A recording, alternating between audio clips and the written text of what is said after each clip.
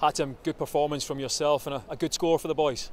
Yeah, I think it's a good result for us, and we need to be ready for the next week, next game. It will be a big fight, but I think in Celtic Park with our fans, they will support us very well, and I think we need to win there and to go through the playoff. You showed your qualities tonight. How pleased were you to get into the team after picking up that injury at the weekend? Yeah, you know, my last game was before 3 months, before the last week. I did my best. I try to give 100% every game, every action.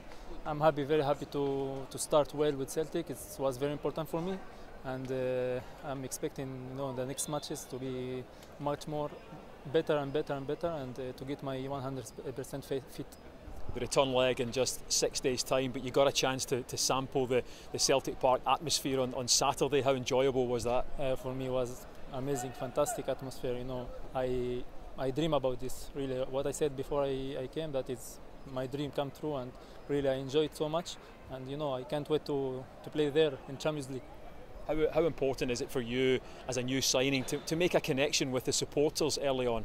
Yeah, it's very, very important. I say that my first performance was good for me to start and to get inside the club and to be important player. I came here to be important player and one of the best, so I try my best every week, and I give 100% every action, every game, and this is what I want to do the next games. Well done, Hatem. Thank you. Thanks.